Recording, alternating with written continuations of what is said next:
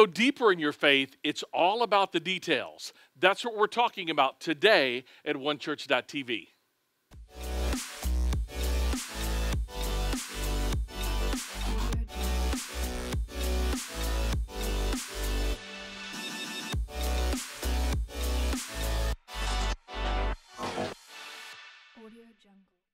What's up and welcome to oneChurch.tv. My name is Carlo and I'm so glad that you are connecting with us today.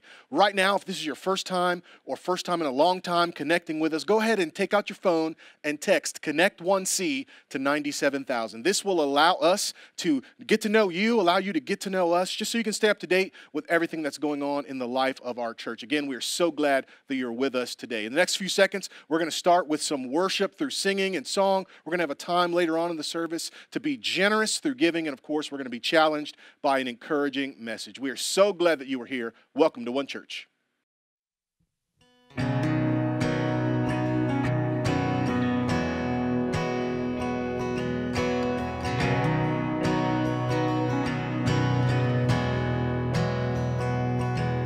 When darkness tries to roll over my bones, when sorrow comes to steal the joy I own, when brokenness and pain is all I know, oh, I won't be shaken, no, I won't be shaken, 'cause my fear doesn't stand a chance when I'm standing in your love. My fear doesn't stand a chance when I'm standing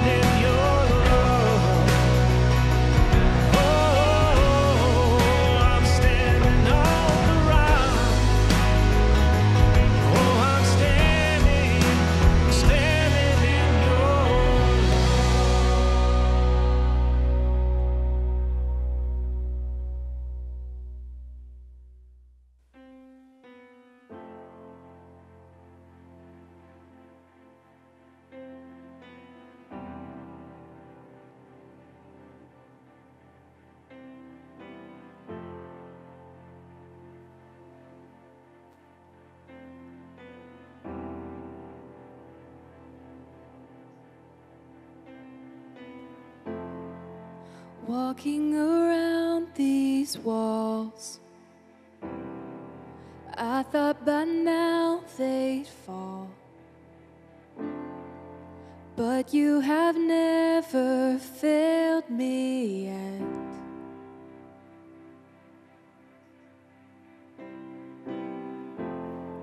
Waiting for change to come, knowing the battle's won, for you have never failed me yet.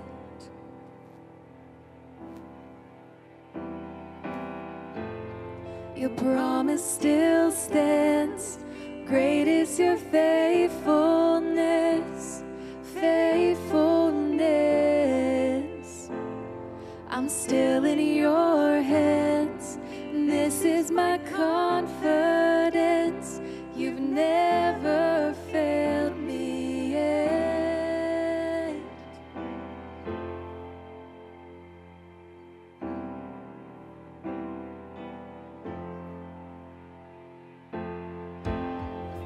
I know the night won't last, your word will come to pass. My heart will sing your praise again.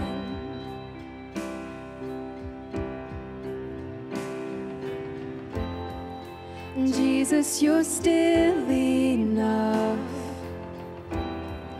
Keep me within your love.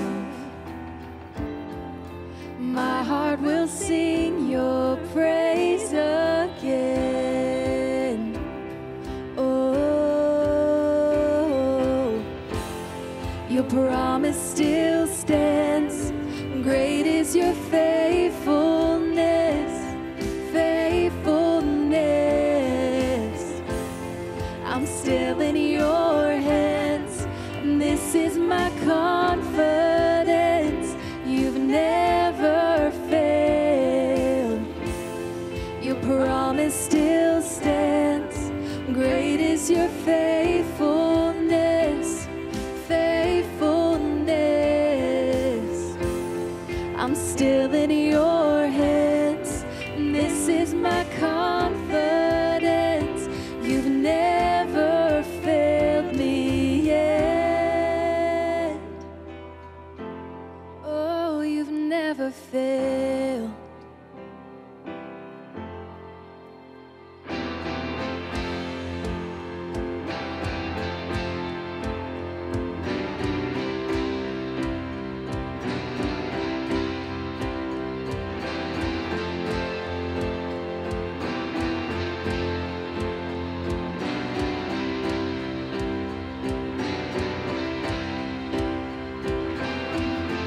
I've seen you move the mountains, and I believe I'll see you do it again. You've made a way when there was no way, and I believe I'll see you do it again. I've seen you move the mountains, and I believe I'll see you do it again. You've made a way when there was no way, and I believe I'll see you do it again. I'll see you do it again. Oh,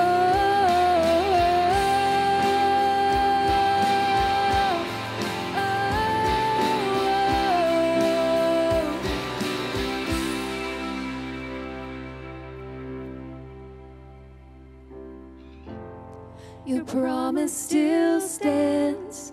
Great is your faithfulness, faithfulness. I'm still in your hands. This is my confidence. You've never failed. Your promise still stands. Great is your faithfulness, faithfulness.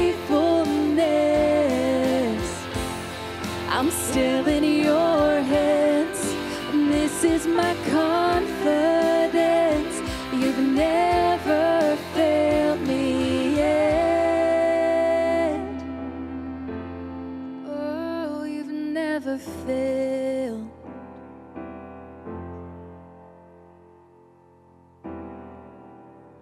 You've never failed me yet. I never will forget. You've never failed me yet. I never will forget.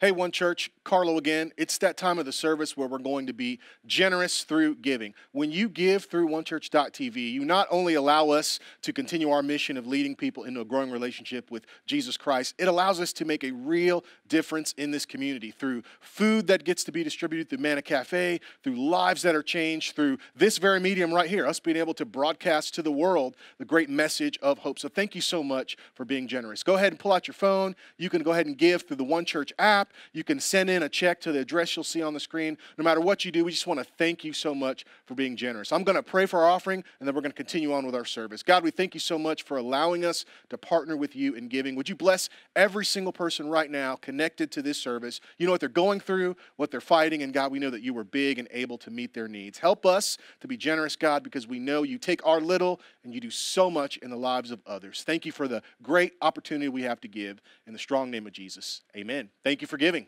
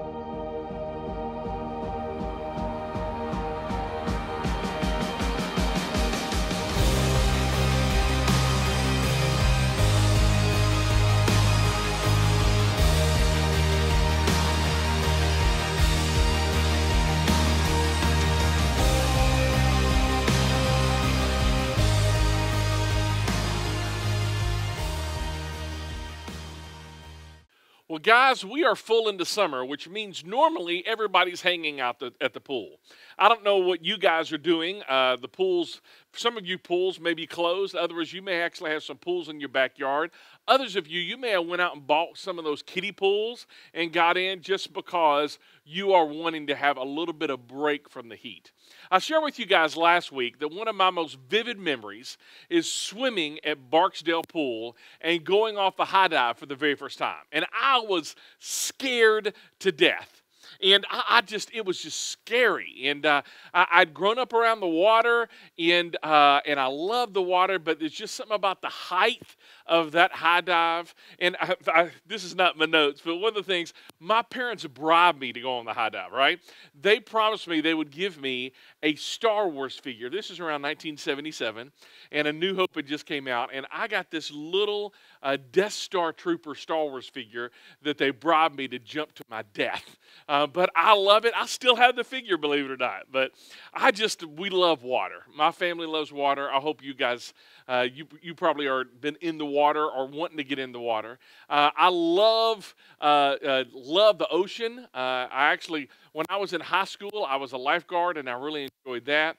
And once I had kids, my kids hung out a lot by the pool. We've never owned a pool, but we've always tried to be friends with people who had pools. Y'all know what I'm talking about. And we started them in the kiddie pool, and you remember the kiddie pool, don't you? I mean, the water depth of about 24 inches. My kids loved it. Me, not so much. In fact, I always hesitated to get into that Petri dish filled with urine and floating baby roosts. I know kids have to start somewhere, thus the kiddie pool, right? But I wanted to get them out and beyond the 24 inches of water into the 6 foot as soon as possible. Why? Because I believe that life is so much more fun in the deep end. You can play a lot more. The water is fresher. More people can hang out with you in the deep end.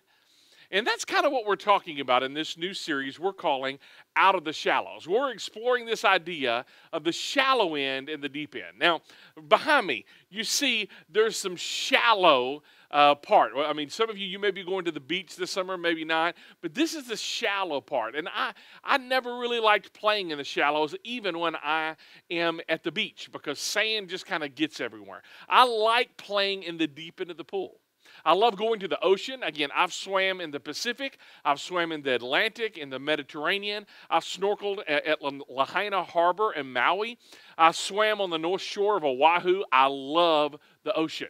Now, here's the thing about the ocean, though. You can either stay on the beach or in the surf where it's really shallow, or you could wander out into the vast, deep blue sea and experience so much color and life that it's hard to describe. In fact, look as the background changes, look how much deeper and how much more interesting we have. You have all of the fish.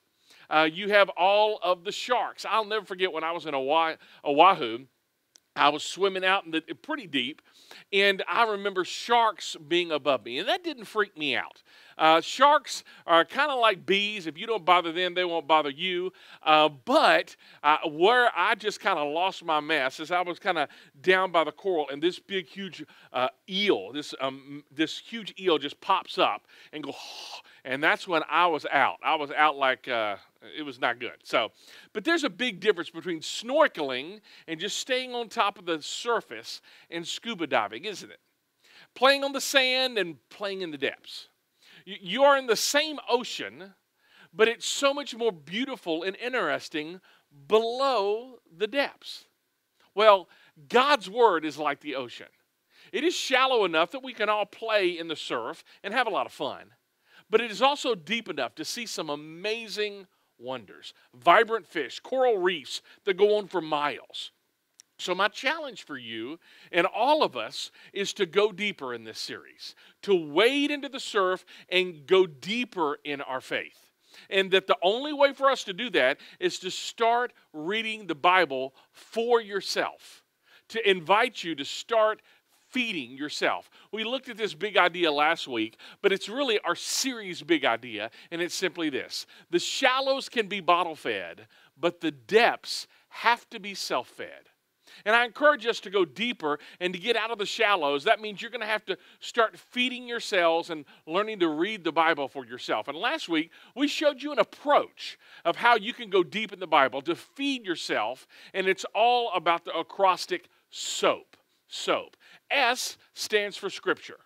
You're going to have to read the Scripture for yourself. You're going to have to crack that book or open up your phone and download the Bible app, and you just dig into it for yourself. Today, we're going to be looking at the O in SOAP, and that is observation.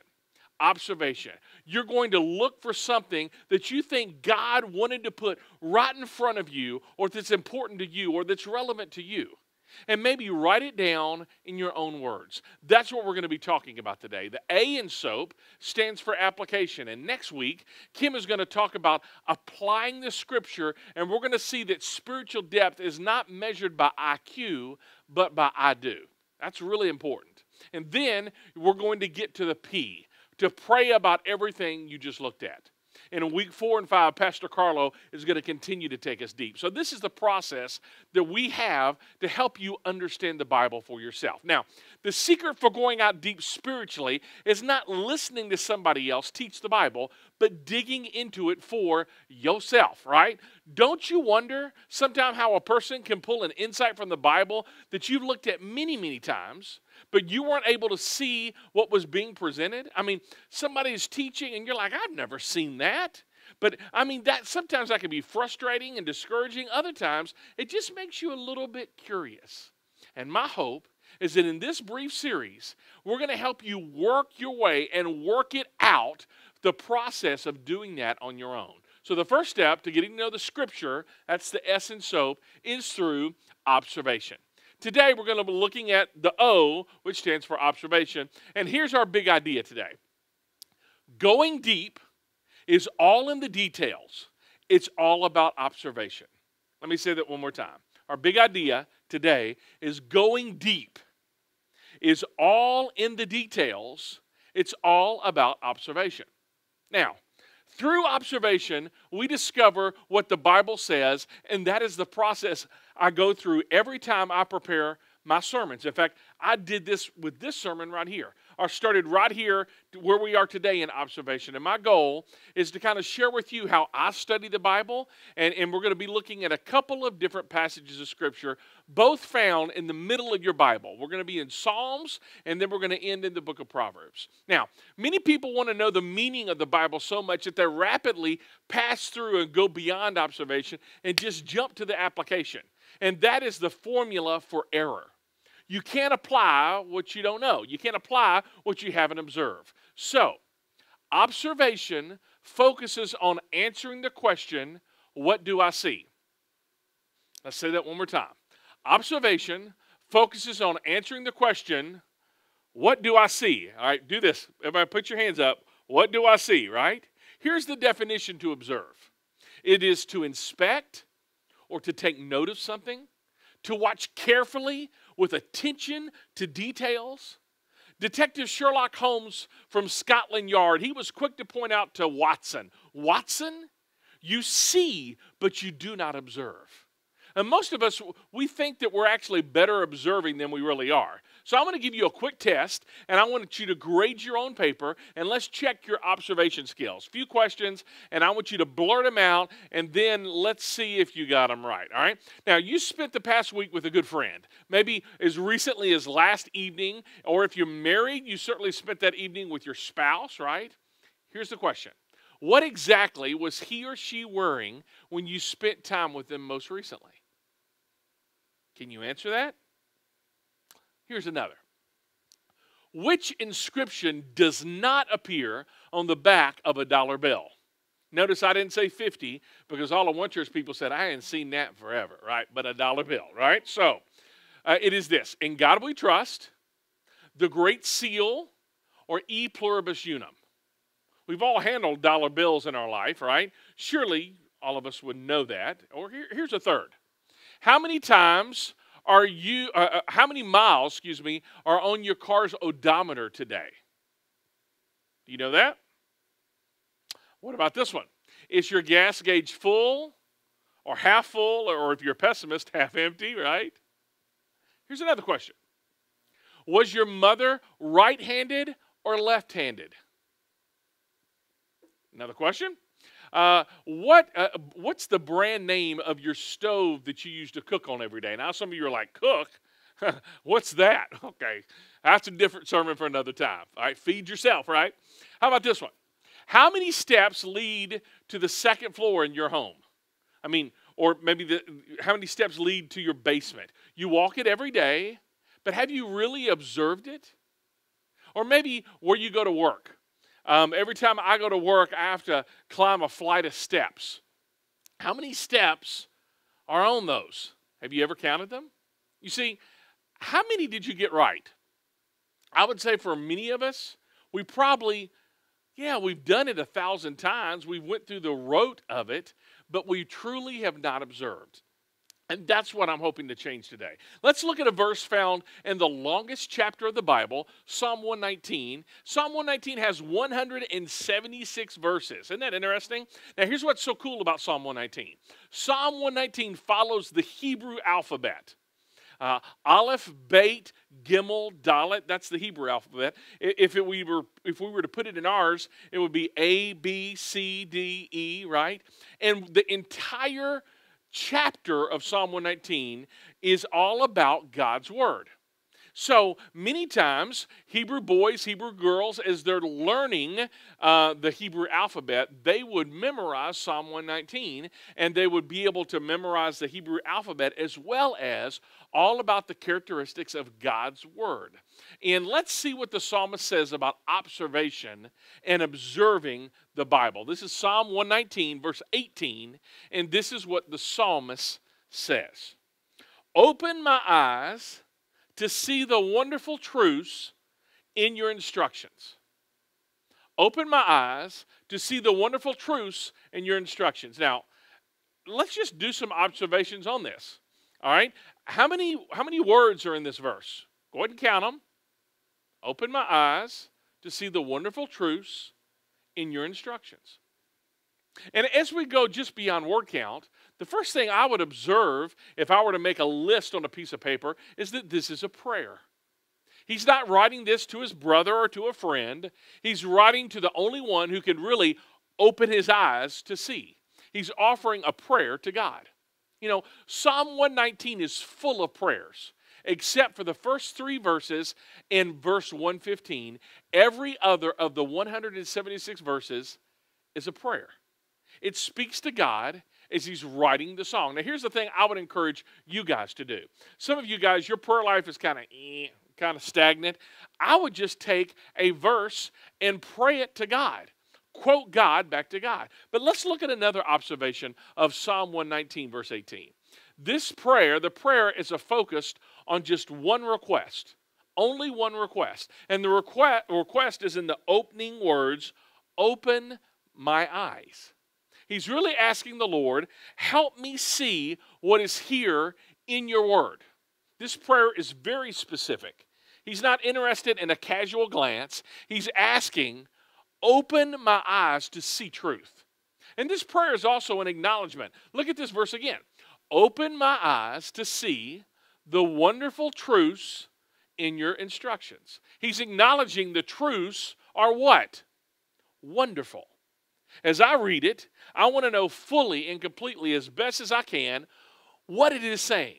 And then there's the word instructions. Well, what are instructions? If you're a man, you have no idea.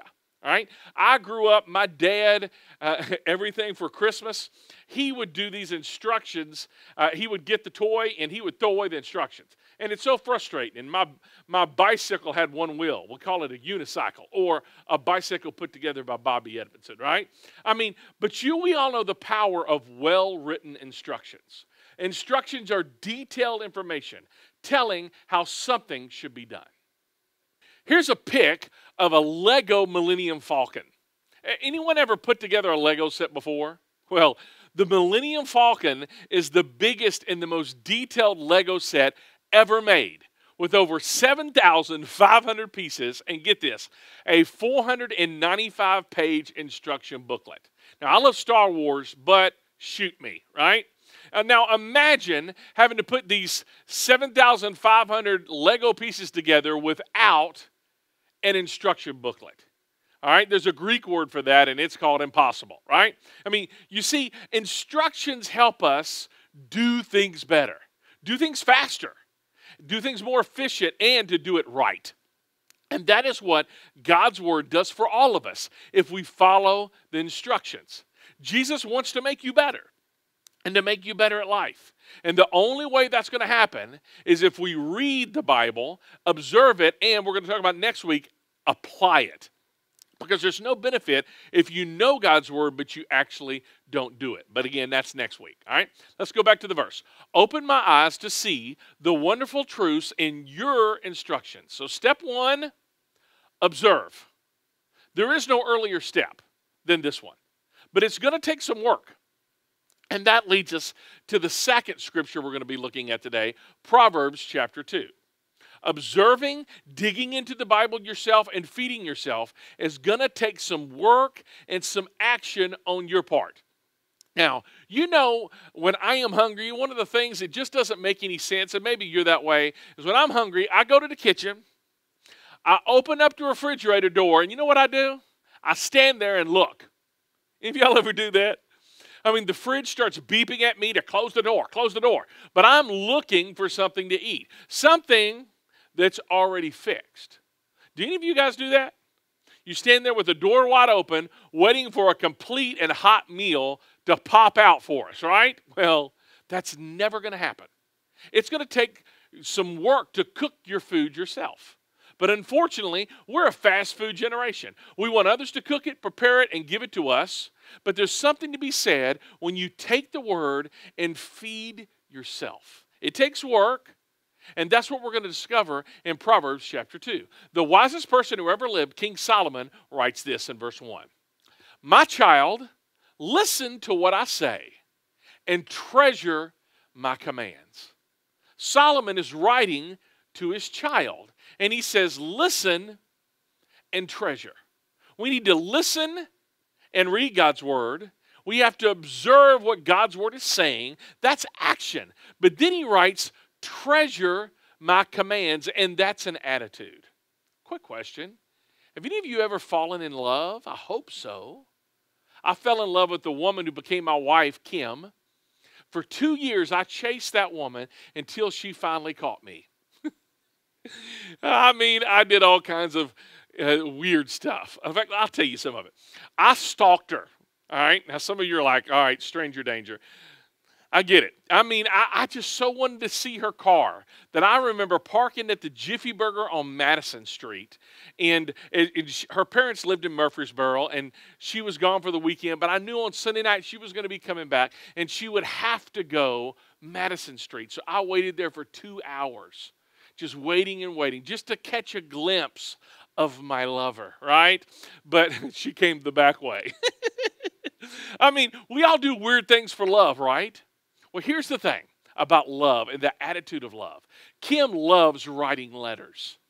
She would write me little notes or cards of encouragement. Now, when I got one of those letters, did I mumble, oh, great, another note from Kim?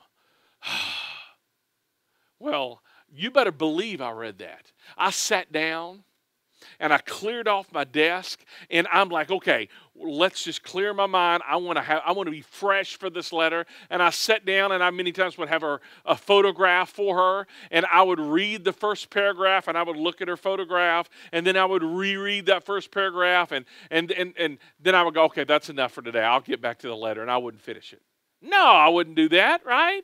I mean, I would read every single word, every letter 4 or 5 times. I read them outside my college classroom. I read them at night before I went to bed. I would tuck them underneath my pillow so if I woke up in the middle of the night, I could pull them out, read them all over again. Why? Because I was in love with the person who wrote them, and that's the way we have to get when it comes to the Word of God. Read it as though it was his love letter to you. And that is an attitude.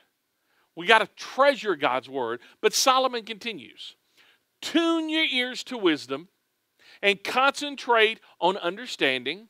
Cry out for insight and ask for understanding. Now we're going to break this up. We're going to observe just the verbs in this verse. Tune, concentrate, cry out, and ask. Those are the verbs found in this verse. All of those are action verbs calling us to do something. So let's look at the first verb, tune. Tune your ears to wisdom. Guys, what I have in my hand is a tuning fork. Now, this is really interesting because you strike it and it resonates a pitch when you put it towards the wood. I'm going to do it here in just a sec. But this is an A440 tuning fork. Now, what does that mean? Well, on a keyboard, there is a note, there's the A note, and when you strike that note, it reverberates 440 times per second. So, that is what you tune the entire instrument based upon the A440. It's kind of the plumb line, if you will. So, anytime you hear an orchestra play, many times they tune on A.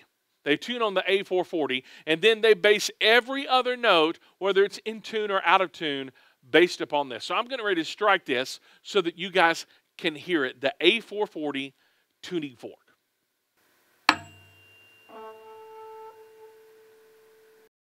So to enjoy music, the musical notes have to be in tune with one another. And when they're not, it will drive you crazy. Watch this video. So guys, we're talking about tuning our lives to God's standard. Now here's an interesting thing. I got my son Jed here, and we're both trumpet players. And we can play the same note, same vowels and everything, and if one of us is out of tune, it's not going to sound good. In fact, you're going to start hearing these waves. One, one, one, one. So let's just play a C, and then we're going to get it out of tune, and we'll put it back in. Okay, ready? Low C. High.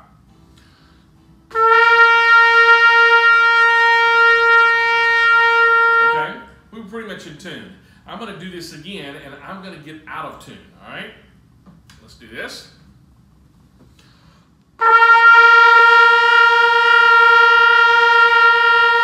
You hear those waves? It sounds really nasty. So I'm going to put myself back in tune, and let's do this. Ready?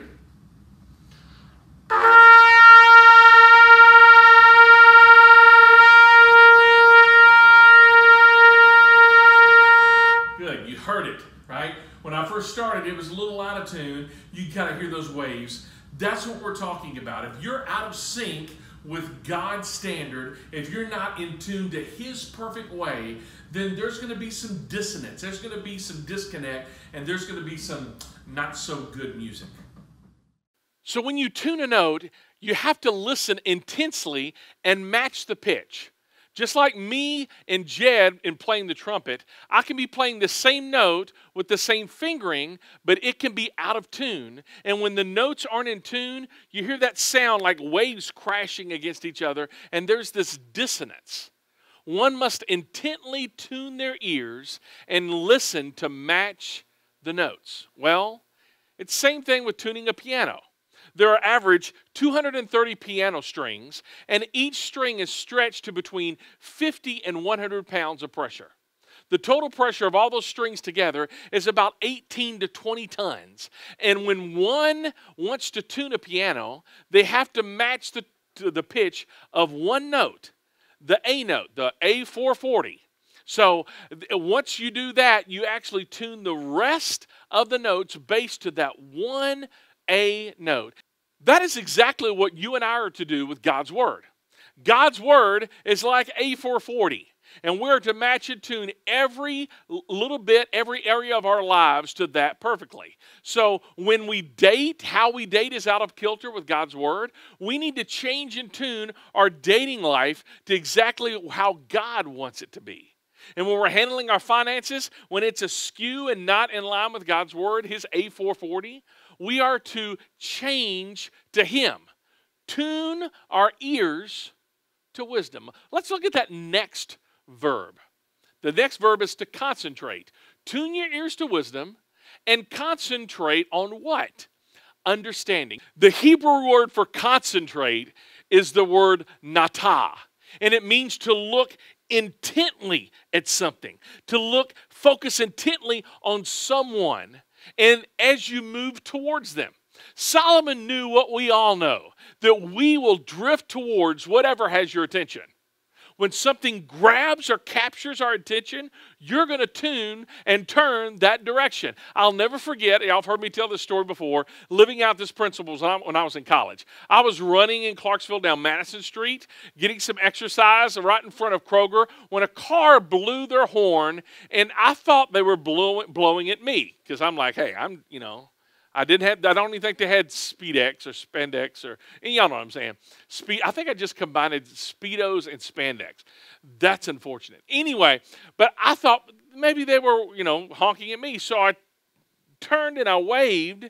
And when I did that, I drifted over and I hit a telephone pole with my face, right? I mean, it was not fun, but wherever you're looking at, you will drift towards.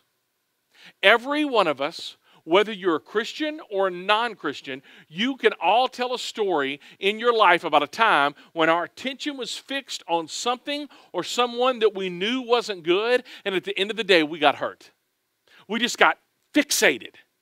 And it just turned out to we were concentrating on something worthless, and it turned out to damage us, because attention influences direction, and every direction has a destination. And Solomon picks up on the same theme in Proverbs 4:25. He says this: let your eyes look straight ahead, because wherever has your attention is going to determine the direction of your life, right? So fix your gaze. That's what intentionality is, isn't it? Fix your gaze directly before you.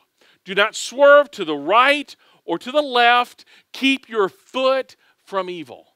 Solomon, the wisest man in the world, he is reminding us that whatever we're concentrating on, we're going to move towards. So concentrate on God's Word. Wherever we gaze, we will go. As our gaze goes, we go. As our attention goes, we go. If something or someone grabs your attention, it grabs our lives and it grabs our future. Let's go back to the next verb found in verse 3. And it says to cry out. Cry out for insight and ask for understanding. That word cry out refers to what a baby does when it's hungry, right? Listen to how Peter describes the desire for God's word. He compares that desire to a newborn longing for milk. 1 Peter chapter 2, verse 2 says this, desire God's pure word as newborn babies desire milk. Now, think about this. How do babies desire milk? Incessantly, right? And then he says, then, look at this. It's basically, if you do this, then this will happen. Then you will grow in your salvation. You see, just as a baby grabs for the bottle, so you grab for the Bible.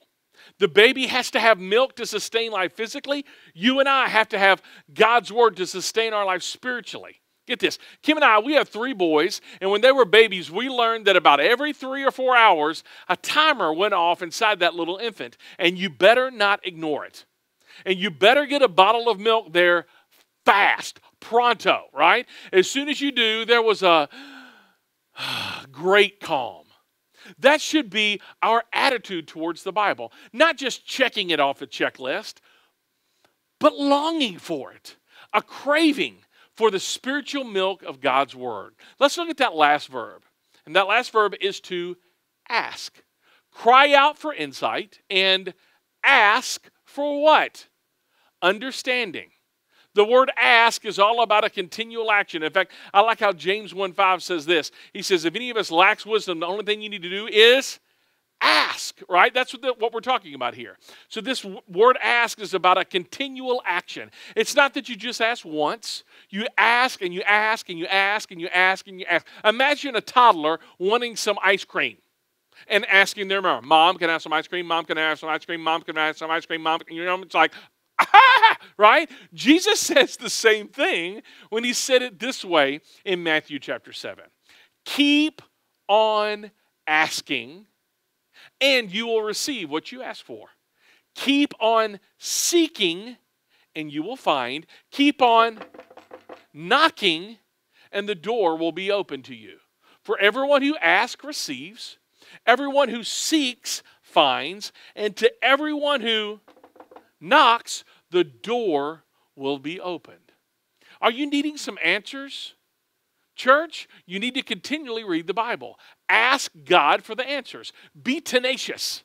Keep seeking. Keep asking.